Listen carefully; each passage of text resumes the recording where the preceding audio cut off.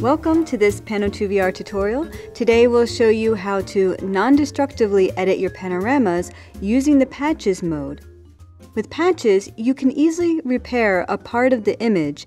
The most common use of the patch mode is to remove or hide the tripod at the nadir. Once you've added your panorama, find the viewer modes and select patches. In this example, I'll just add a mirror ball to hide the tripod. In the viewer, double-click to add a patch. Then simply drag it to the right location. When you get close to one of the poles, the patch will snap to it, making it easy to center the patch directly on the nadir or the zenith.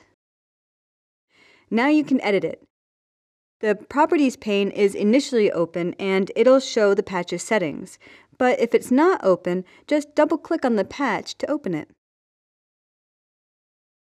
All I want to do here is add a mirror ball, so I'll just select it as a type and then I'll click Apply. Pano2VR will automatically update the patch to reveal the mirror ball. And you can update the mirror ball if you don't like how it's looking. Just click on the blue icon to activate the patch again. If it's locked, just deselect Lock Position. So I just want to resize my patch, and I'll do that by dragging on these handles, and the patch will automatically update. But to see it, you might just have to click in the viewer to deactivate the patch, and then you can check out the update. Next, I'll show you how to edit the nadir. So to prepare, I'll delete this patch by selecting it and hitting delete.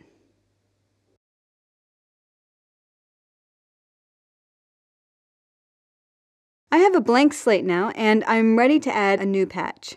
This will be an image patch, which lets me extract a non-distorted portion of the image that I can edit in an image editor. I add the patch just like before by double-clicking, and I'll adjust its size and its roll a little bit. And now it's ready to be extracted to my image editor. So once I click Extract, Pano2VR will open the extracted patch in my image editor. All I have to do is quickly edit it.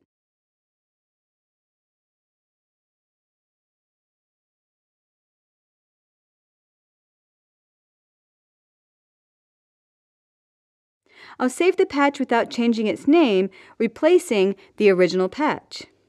When I go back to Pano2VR, I'll see the panorama automatically update and my tripod's gone. Sometimes you need to add a patch to your panoramas in bulk, and you can do this using a droplet. Open a new project, select the Patches mode, and at the down face, add a patch.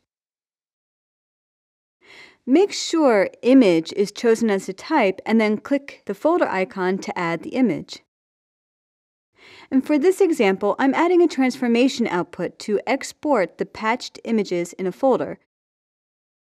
I'll use equirectangular and set the size of the images. Now I need to make sure that Pano2VR doesn't overwrite the outputted files when using this droplet. Right-click on the output file name and choose Edit.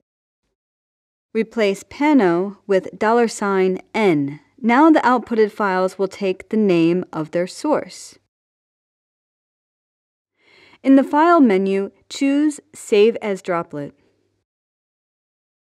Click Create, give the droplet a name, and save it somewhere, like the desktop. Now drop the images or folder onto the droplet, and Pano2VR will work away adding the same patch to every image. And here are our batch processed images, all showing the same patch image. If you're using Pano2VR Pro, you can use the master node to add a patch to all the images in the tour.